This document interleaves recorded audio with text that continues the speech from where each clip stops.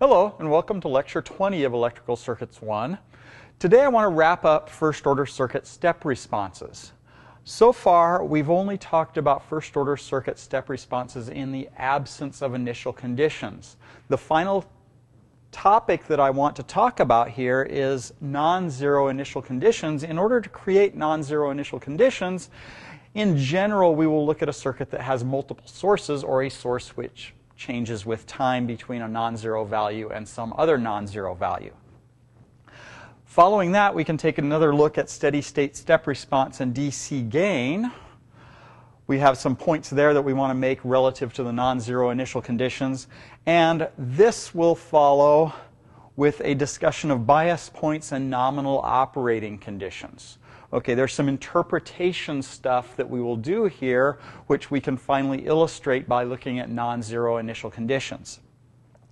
Following that, we'll start our discussion of second order systems. So toward the end of the lecture today, we'll start looking at circuits which contain two energy storage elements. More specifically, two independent energy storage elements which can't be combined to a single element. The related educational modules are 2.5.1. Just really quickly to put our topics for today in context of what we've been talking about before, this is a block diagram of the system we've been considering. Our system is here. It has an output y of t. It's some voltage, some current, some other parameter that's of importance to our circuit or our system. We're applying a step input to this. Our step has an amplitude of a, so our input is a times u0 of t. Now we've mentioned that in general we will have an initial condition, a value of y at t equals 0 that has some value y sub 0. Now so far we've only considered circuits which have zero initial conditions. Y of 0 is equal to 0, or equivalently the terminology is that they are initially relaxed. Okay, initially relaxed means that none of the energy storage elements initially have any energy stored in them. Now we want to consider at least one quick example of a circuit that has a non-zero initial condition. Okay, the approach is not different for these. Everything that we've been doing is appropriate for this, but there are a couple of concepts and some terminology that becomes clear when we talk about this type of stuff. To illustrate the process of determining the response of a circuit with an initial condition, let's take a look at this example circuit. We have a single capacitor, one energy storage element. We have a first order system. We have a couple of resistors here which will help dissipate energy, but now rather than a single source we have two sources. Okay? And the way we're going to drive this first order circuit to the right of this switch is that at time t equals 0, we move this switch from position A to position B. So when time t is less than 0, this 2-volt source is connected up to this first order circuit. After time t equals 0, we now have 5 volts applied to this first order circuit. So if we take a look at the input as a function of time, okay, for time less than 0, we have 2 volts applied to our first order circuit. At time t equals 0, we suddenly apply 5 volts to this circuit. Okay. Our goal is going to be to determine voltage as a function of time, V of t here, which is essentially the voltage across the capacitor, for time greater than 0. So we want V of t after we've moved this switch to position B. Okay, the first thing I'm going to do with this circuit is to determine the initial condition. What is the initial voltage across that capacitor when I start moving that switch to position B? So I need to find V of t when t is 0 just after I've moved that switch. Now if this switch has been in position A for a long time, the circuit just looks like this circuit. I have 2 volts applied to this circuit. This 2-volt source has been applied for a long time. So everything in this circuit has had a chance to become constant. All the voltages are constant, all the currents are constant. Once that is true, I can replace my capacitor with an open circuit. So if I open circuit my capacitor, I can find voltage as a function of time for time just before t equals 0. This now just looks like a voltage divider. So V of t, just before I move that switch, so V at t equals 0 minus, is equal to the total voltage, 2 volts, times this resistance over the sum of these resistances. So 6 kiloohms over 6 kiloohms plus 3 kiloohms. 6 and 3 is 9, so this becomes 2/3. So V at t equals 0 minus is 2 times 2/3, which is 4/3 of a volt. Now we're looking at the voltage across this capacitor. So once we move this switch to position B, I cannot change this voltage instantaneously. That means the voltage across the capacitor just after I move that switch to position B remains the same. So V at t equals 0 plus is also 4/3 of a volt. We have our initial condition on the capacitor voltage. Now we can go ahead and determine the differential equation governing the circuit after we move the switch to position B. Now let's determine the differential equation governing this circuit.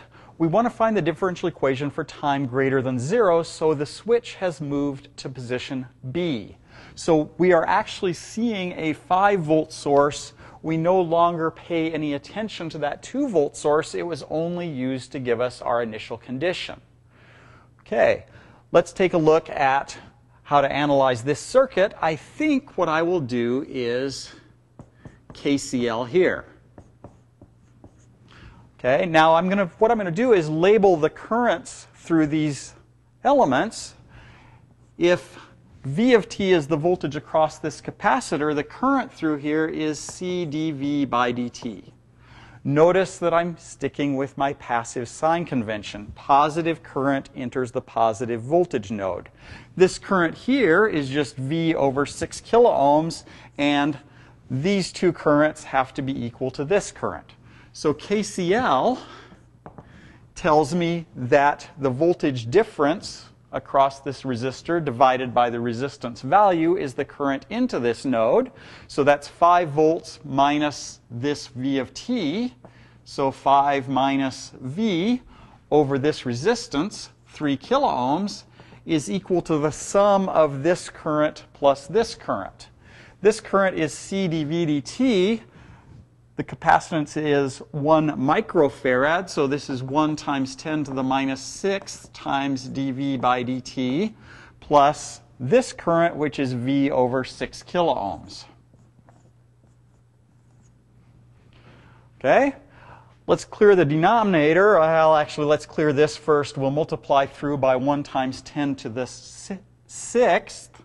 That will give me 5,000 over 3. Minus 1,000 over 3V is equal to dV by dt plus 1,000 V over 6. Collecting terms, I have 5,000 over 3 is equal to 1,000 over 3 is 2,000 over 6, which is 3,000 over 6. V plus dV by dt. So we can simplify this slightly as 5,000 over 3 is equal to 1,000 over 2V plus dV by dt. This is our governing differential equation for the circuit. This guy here is 1 over my time constant tau. So tau is equal to 2 over 1,000, which is 2 milliseconds.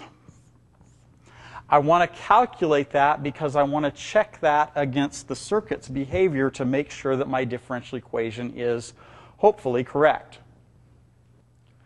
Okay, we've developed a differential equation that we think is correct as far as governing the circuit's response for t greater than 0. We would, however, like to do as many checks on this differential equation as we can before we solve it. So far, for first-order circuits, we can check tau, the time constant, and the steady state response against the expected behavior based on examination of the circuit itself. So let's first check the time constant. Remember that for an RC circuit, tau is equal to Req times the capacitance, where Req is the equivalent resistance seen by the capacitor. Our original circuit had a 5-volt source here. There was a 3 kilo ohm resistor. The capacitor was then in parallel with a 6 kilo ohm resistor. To determine the equivalent resistance seen by the capacitor, we remove the capacitor. These are the terminals that we're going to look into to find resistance, and we kill any sources. A voltage source will become a short circuit. When we do that, the equivalent resistance seen across these terminals is 3 kilo ohms in parallel with 6 kilo ohms. So from this, Req is 3 kilo ohms times 6 kilo ohms over 3 kilo ohms plus 6 kilo ohms. 3 times 6 is 18, 3 plus 6 is 9. This is 2 kilo ohms. So Req is 2 kilo ohms, so tau is 2 kilo ohms times the capacitance, which is 1 times 10 to the minus 6 farads, which is 2 times 10 to the minus 3 seconds, which is 2 milliseconds. This agrees with the 1,000 over 2. Invert that, 2 over 1,000 is 2 times 10 to the minus third. The time constant in our differential equation looks correct. Now let's take a look at checking the steady state response. If this circuit is sitting with its switch in position B for a long time, the capacitor will end up looking like an open circuit. So our circuit, as time t goes to infinity, will look like this. So V of t as t goes to infinity looks like a voltage divider. So the final value of voltage is going to be, we already decided that this was 2/3 of the total voltage, so 5 times 2 over 3, or 10 over 3 volts from the circuit.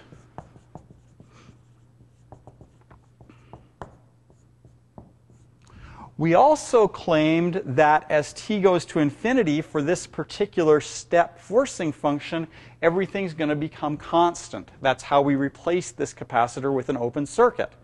If everything becomes constant, this guy goes to 0 as t goes to infinity.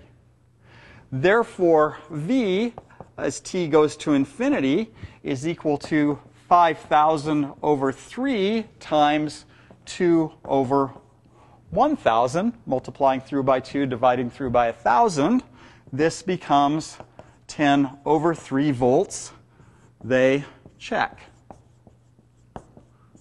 It looks like we're in pretty good shape as far as this differential equation correctly describing the circuit.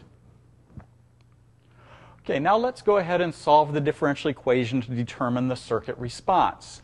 Our differential equation was dV dt plus 500 V of t is equal to 5,000 over 3. We also previously determined our initial and final conditions.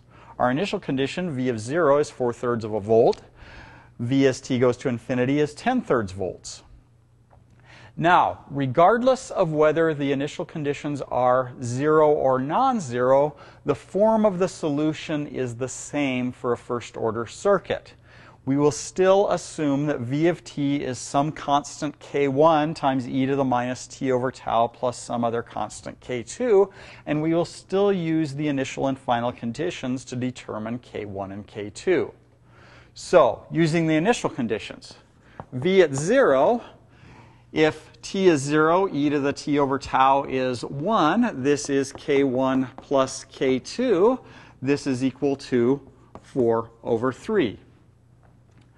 V as t goes to infinity, as this becomes negative infinity, e to the negative infinity becomes 0, we are just left with k2. That is equal to 10 over 3. Solving these two for k1, we can plug in 10 over 3 for k2. We find that k1 plus 10 over 3 is equal to 4 over 3. Therefore, k1 is minus 6/3, which is minus 2. Now we can just go ahead and plug k1 and k2 into here. We get v of t is equal to k2, which is 10 over 3, minus k1, which is 2e to the minus tau is 1 over 500. So v of t is 10/3 minus 2e to the minus 500t for time greater than 0. Now let's quickly sketch the input and output functions. We've previously sketched the input function as a function of time. So the input to the system, u of t, started out at 2 volts, and at t equals 0, it abruptly increased to 5 volts. The output, v of t, resulting from that, started out at 4/3 of a volt. Okay, the initial condition was 4/3 of a volt.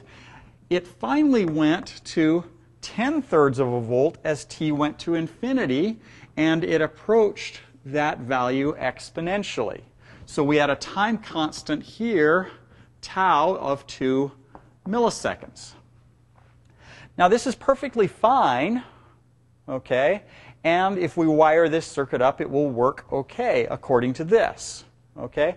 But what I want to do is redo this example with a slightly different conceptual outlook on things. I want to get a little bit more abstract about it, which will illustrate a couple of points that we'll be using over the rest of the course, and actually in future courses as well.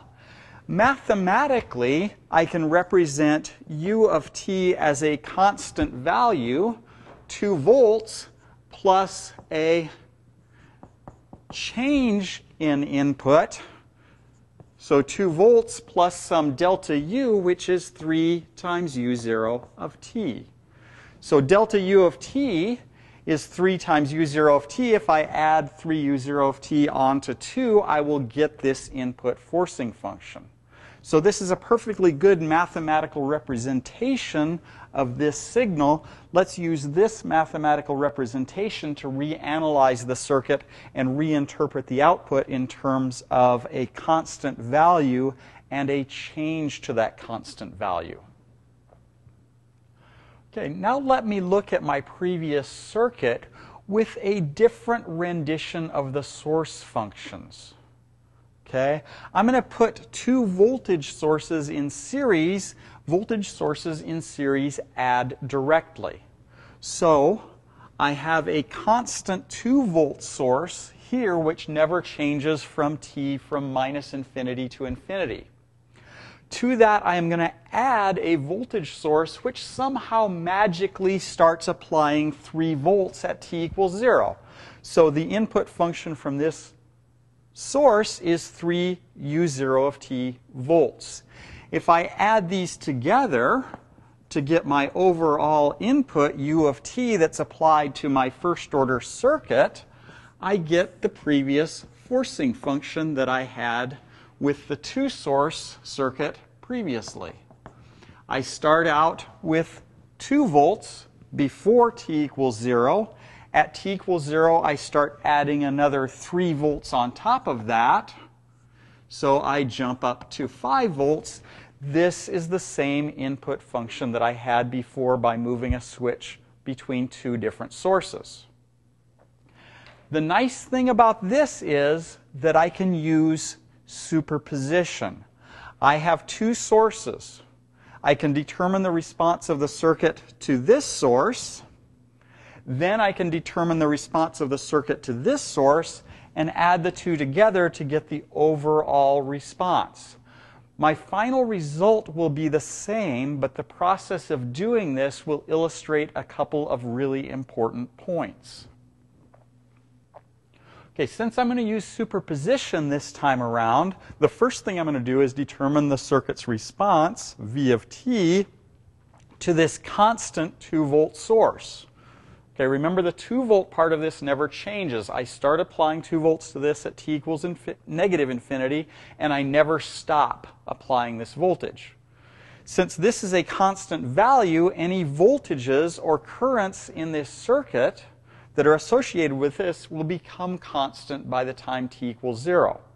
Therefore, I can replace my capacitor with an open circuit and find V of t due to this 2-volt source. I just have a voltage divider, so let me call this V1 of t.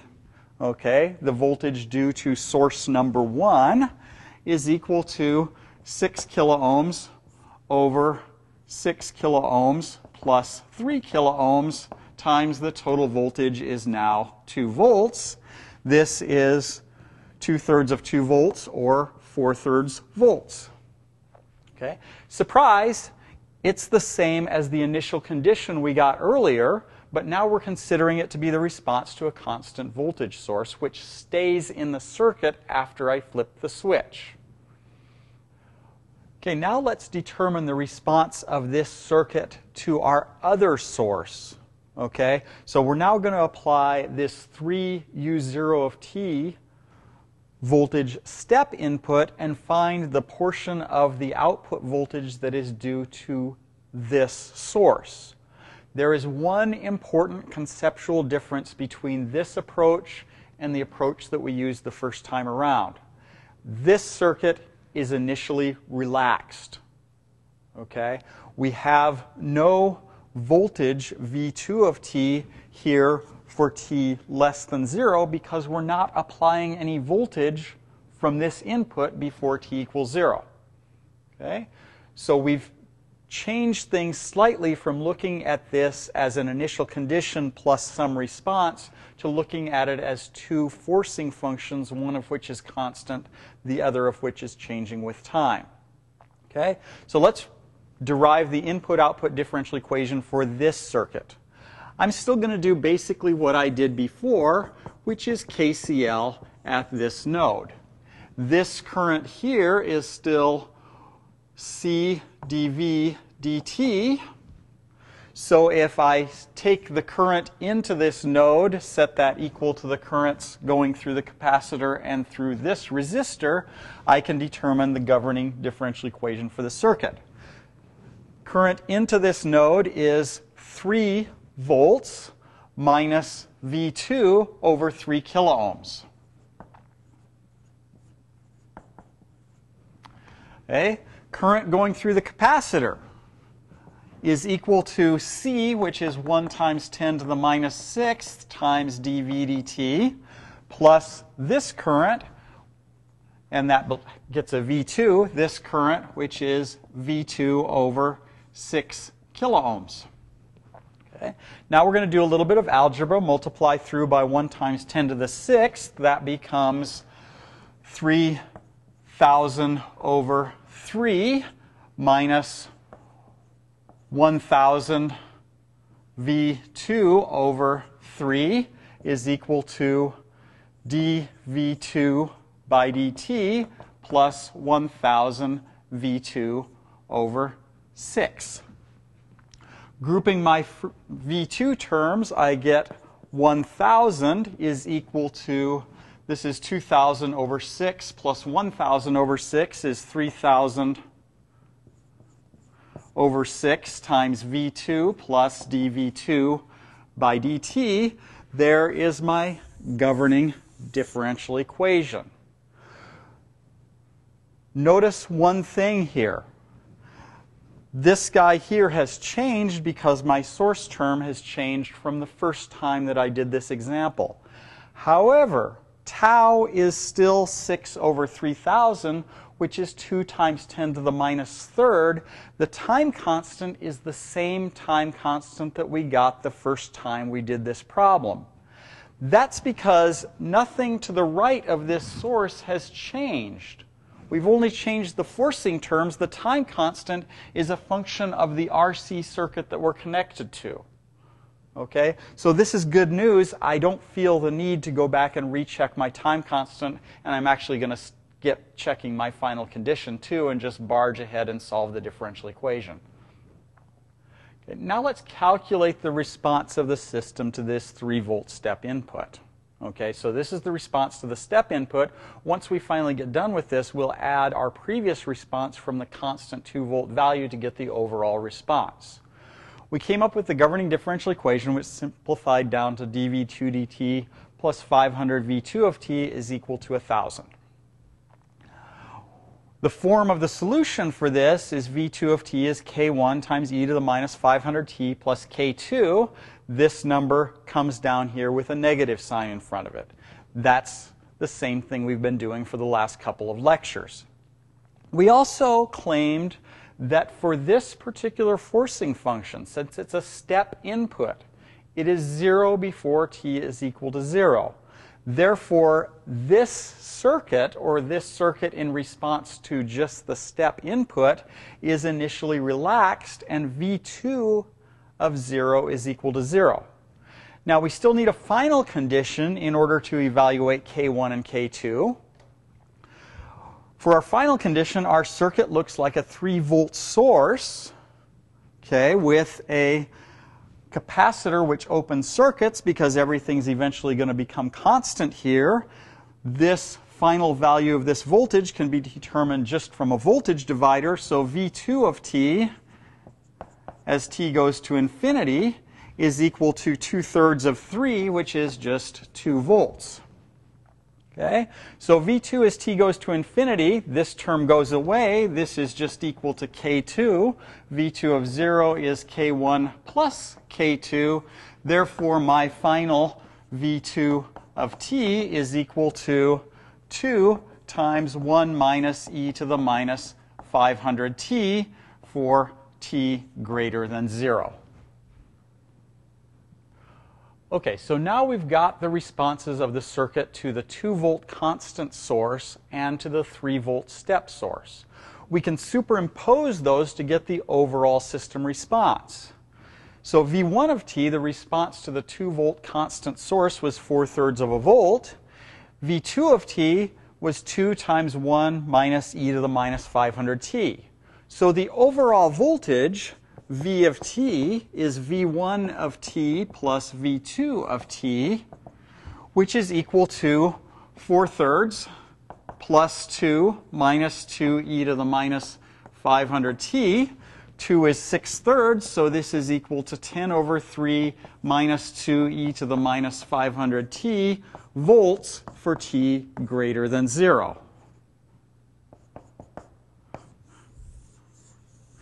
So there is our final expression for the voltage across that capacitor. It agrees with the previous result that we got. There is nothing wrong with this superposition approach. But it does provide us with a different way to look at problems like this. I'll elaborate on that in the next couple of slides. Okay, I'd like to make a few comments relative to this conceptual approach of decomposing the input into two different functions and then using a superposition type of approach to determine the response.